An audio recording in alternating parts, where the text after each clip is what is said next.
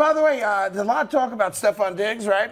Back and forth, him and Josh Allen not getting along, him wanting to get DeAndre Hopkins, all the stuff that's been out there over the last couple of weeks. Well, Stefon Diggs, apparently the new destination for pro athletes before season starts is no longer Ibiza, as I was told you pronounce it. I thought it was Ibiza, but Cody told me it's Ibiza. I'm very bougie. Now you guys go to Paris, France, I guess. Who are you guys? Athletes who take vacations. You ever been to Paris? I have not, no. Oh, well, maybe it's a different era then. Anyhow, here's Diggs tweeting, 2 things I learned in Paris. They don't believe in air conditioning, and the fruit over there tastes amazing. I don't know. I think the fruit here tastes pretty good, too. It sucks about the air conditioning. Yeah. More importantly, though, he had some cryptic tweets regarding his relationship with the Buffalo Bills. One of those tweets said, and I'm reading it now, if you don't feed your dogs, they put you on the menu. Is that a way of saying it's a dog-eat-dog world? Basically what he is insinuating is Kibbles that and bits? if you don't feed the dogs that live under your roof, you become dog food as the owner. So, hold on, so let me get this right. He's the dog. So, in other words, if we don't feed Stefon Diggs the rock, Right. Stefon Diggs turns around and bites us. Right. Gotcha. That's exactly what he's saying. Gotcha. Right. So, having the second most targets in the entire league since he became a Bill behind only Devontae Adams is not enough. He's going to turn around and bite the hand that feeds him. Yeah, that's exactly what he's saying when he puts that tweet out. But I honestly believe that, acquiring D-Hop, Stefon Diggs can do more with less. He can still have 1,100 yard seasons with Josh Allen without 484 targets in the last 3 years, because that is an insane number of targets for a wide receiver. And that includes a couple weeks where he barely played because they had already wrapped up, a playoff spot. The last 2 weeks of last year, I think only had 2 targets because they were good to go. Right. They knew exactly that they knew they were going to be at home by week 17 there. But it's just a weird thing to come out and say. To be fair, we're trying to read into it. We don't know exactly what he's going through. Right. We're not sure if it is a Josh Allen thing, if it's an owner thing. I was told, as we reported here a couple weeks ago, it was that he felt he was lied to about restructuring and them not going after a guy like DeAndre Hopkins. But when you put that out there, what you do is you allow for us to discuss it, not knowing what the hell you're talking about.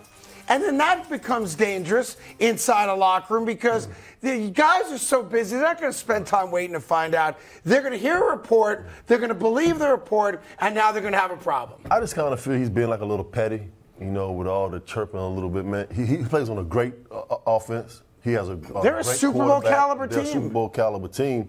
And I think that if he has any issues with the offense or Josh Allen, put those guys in the room and iron out whatever they got going on. Well, supposedly they tried to do that. So they can go into the season, with a fresh start, clear minds, and actually trying to, beat the 2 top teams in the AFC. The Jets and the Chiefs. I'm with you on that. The Jets and the Bengals. Yeah. No, the Kansas City Chiefs. I gotcha. The Chiefs and the Bengals.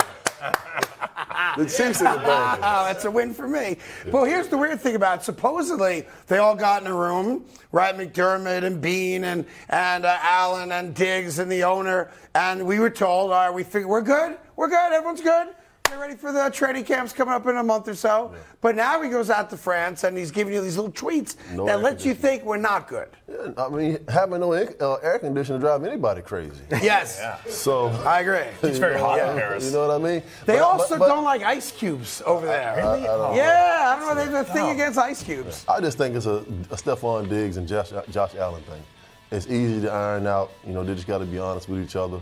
And it's telling what we expect from one another so they can, get over the mountain. Did you ever sit down with Eli Manning before season and go over, hey, personal goals, this is what I'd like to achieve? I've always had great relationships with my quarterback. Yeah, you did. Because I understood the significance of, listen, if I can't trust this guy to get me the football, then he has no trust in me.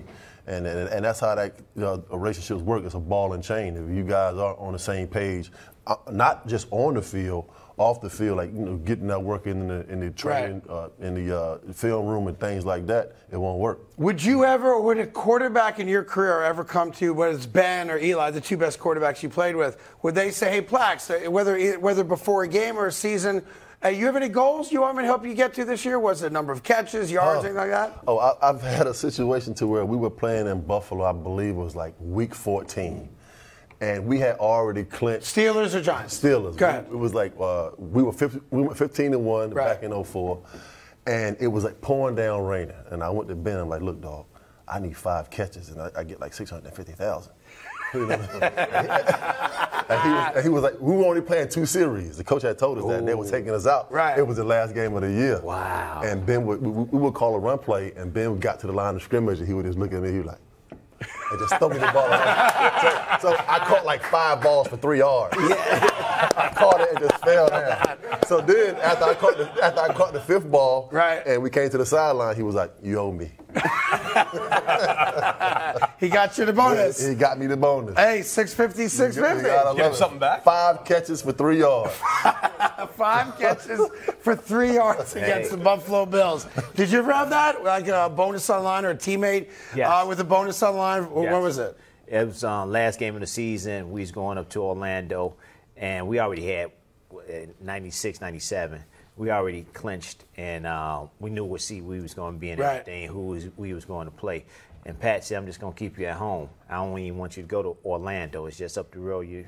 You already got your bonus because it was 3-1, 3 assists to 1 turnover ratio. Okay. And so it was $1 million. $1 million. Yeah, so I already got it. So Pat did you a solid there. Yeah, he said don't even come in because they wanted me to play. That's so Don't amazing to me even that people are That's good. That's he dope. said just stay at home, don't even come. And I respect Because that. you messed up your 3-to-1 ratio. right. Oh, Now, did you know that you had it before you knew? Like the players always know. Yes. Oh, Yeah. you know. Oh, they know. You know. It was the last game of the season. Timmy's like, should I pass it? No, 24-second clock violation. The game before when I clinched it another game, but during the game before, you can always mess it up. So I was very, very, very careful. Right. Who was passing it to? No. Just not turn the ball over. Oh, okay. I don't want no turnover. So he would come over. Alonzo, here. Yes, there you go. Make sure you have that. Like Do you it's a have it little now? baby. Right. Do you have it now? have it, You're right. You're good. Because once it's in your hand, you take a dribble, it's on you. And that's it. Hey there. Thank you so much for watching The Carton Show. You can subscribe right here to get all the latest bits and segments from the show. And by the way, while you're at it, we have a lot of great shows on FS1, so check them out too.